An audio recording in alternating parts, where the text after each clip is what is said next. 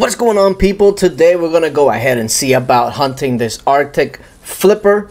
I have seen a couple of suggestions as far as like what are the best heroes, and I see some charts out already as far as like what's best for free to play and pay to play, but some of them, they don't make sense. Like, yeah, it just doesn't make sense. So we're gonna go ahead and try the usual teams and see if there's anything that we can improve on, especially like for level 5. Do we need a tank for this type of hero, or I guess monster, or not? We'll see. So let me go ahead and first of all pop a 50% to hunt this, and I am going to be using my where is it? Actually, let me go ahead and use this real quick. Siege? Ancient Drake Riders, okay. Where's my there it is, hunting ground. So I'm gonna go ahead and do that. Now, of course, this one says high physical defense. So the usual team that I would use for this is this, right? This is it's a basic team, and for a level 5, the only downside to this team right here is if that monster does a lot of damage, you may need to add a tank or maybe even Twilight Priestess to turn it around if it does like cleave damage. But I haven't really seen what this monster does. In this chart that I'm looking at here, it says that the level 5 suggestion would be Witch Doll, Twilight Priestess, Petite Devil, Fox, and Dream Witch. So some of these are the same, but I don't know. Let's go ahead and try the first one and see how much it does. Is it a decent amount? 3.7. That's actually pretty good. Now let me take a look at the battle. Because if no one dies, I may just stick with this team. Like almost 4% out of the first hit. Now granted, I am using a boost and the familiar, which helps a lot. Not just in damage, but obviously keeping heroes alive, because the more damage they do, the more they'll heal, etc, etc. So like right there, Fox might have actually died there. So, see, like that damage that she takes, like when he starts body slamming her, right? Like, yeah, that she might actually die there if it was without the extra boost. So definitely something to keep in mind. Also,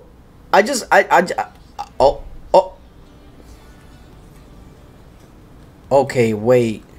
That would have easily wiped my team there.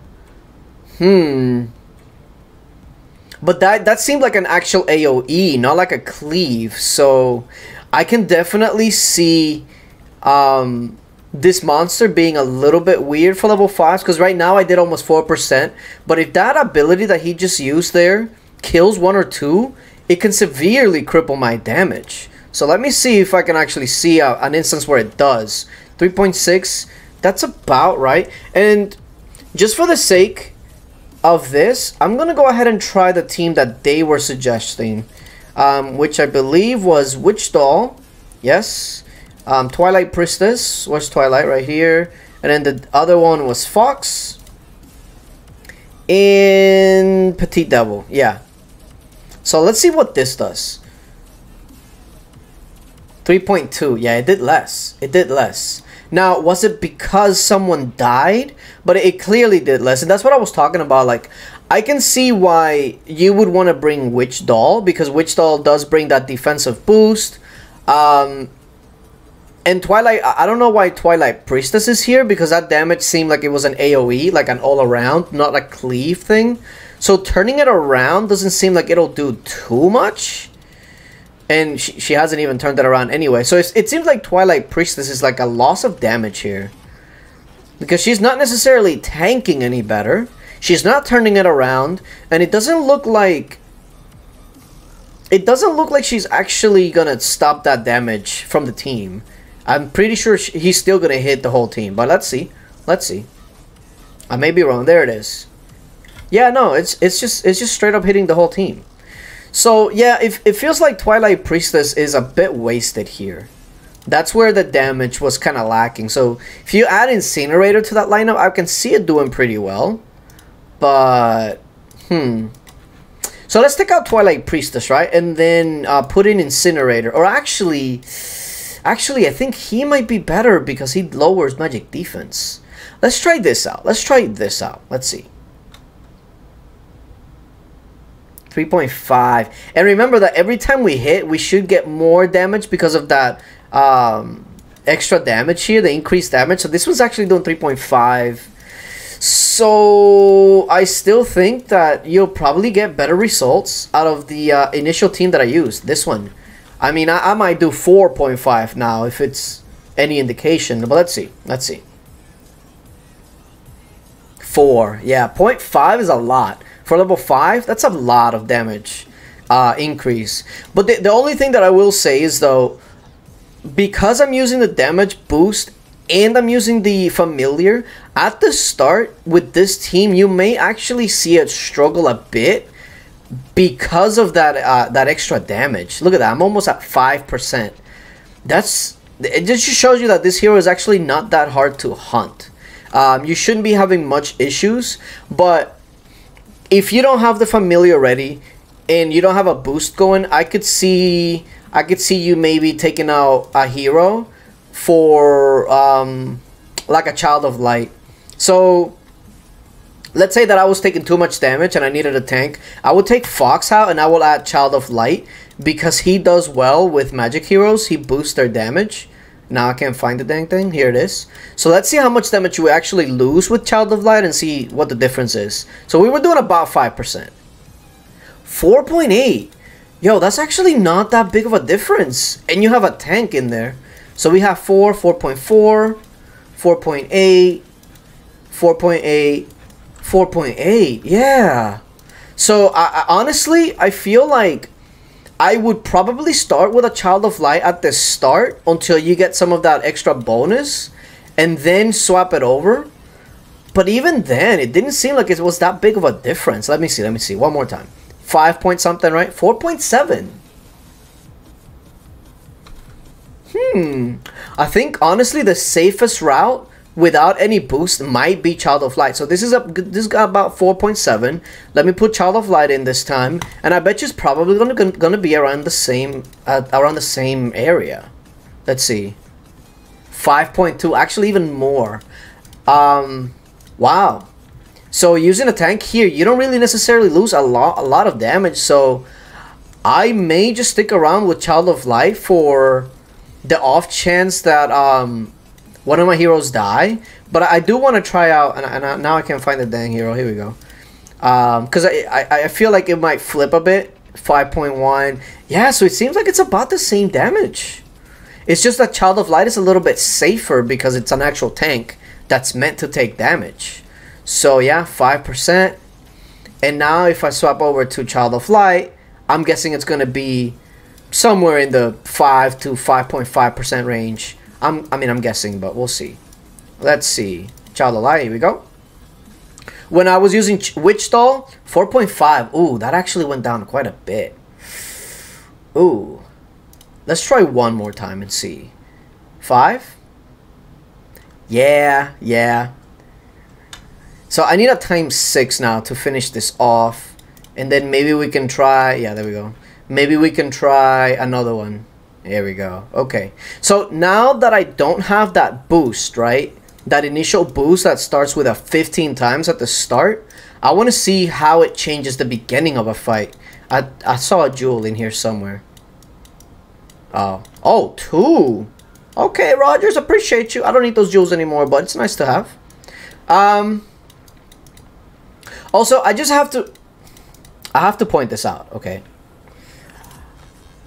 I don't know how many of you have actually noticed and felt bad about this, but this little seal is actually trying to escape the whole time. Like, that seal is his lunch. And look at it. He's slamming it into the ground. Look, it's trying to run away. It's trying to run away, and then he picks it up. That's his lunch, guys. So when I hunt it, look, he's kicking it. What the... I'm sorry if I ruined it for some of you. Look at him. Wow. And also when you kill him, when you actually take him down, you save this little seal or whatever the hell that is. It's some sort of like, I'm pretty sure it's like a seal or something. But when you actually take him down, you save it. So this might be my favorite monster to hunt. Look at this. Watch him slam this thing to the ground. Look, he's just like legit kicking it at you. It's just so rude. So damn rude. But I want you to see at the end here. I want you to take a look at the end. Look, he's just slamming it to the ground. That's gonna hurt the damn thing. But look, he's dead, and you save it. You save it. So I'm just saying. Just saying. All right, now level 5. We have no boost, no anything to go off of. So let's see if this initial team survives the same way without that extra healing. I think it's not gonna be as good because I'm pretty sure that a hero might die or two without that extra boost. But let's take a look. I'm expecting like 0.5. Yeah, but I want to see the battle because I'm fairly sure that a hero might die here. Let's see.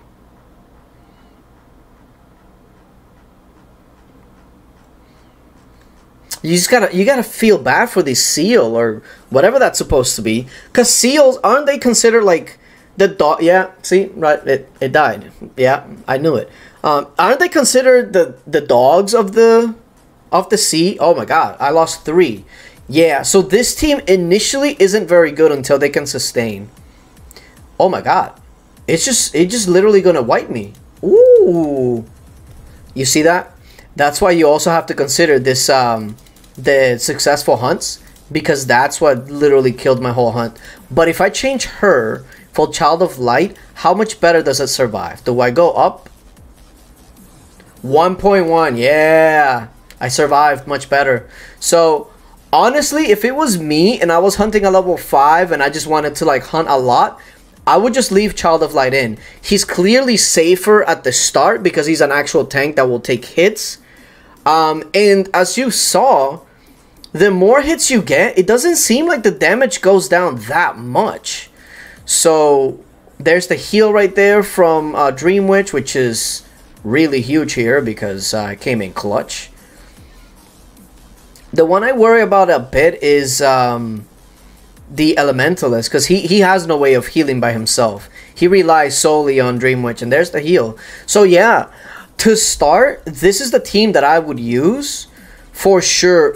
Oh, Dream Witch is dead. Oh, there goes my heal. Oh, that's bad. But honestly, that was like at the end. I still left some meat on the bone, if you will, but I still think that this is probably the best team. He does a lot of high physical defense. What if, okay, we know that Child of Light is decent, but if we're talking about physical defense, right? The one that really jumps to my mind here is Cerberus, or what the hell is his name? Now I gotta look because I'm blanking out on his damn name. Vengeful Centaur? Tarkus, the Centaur.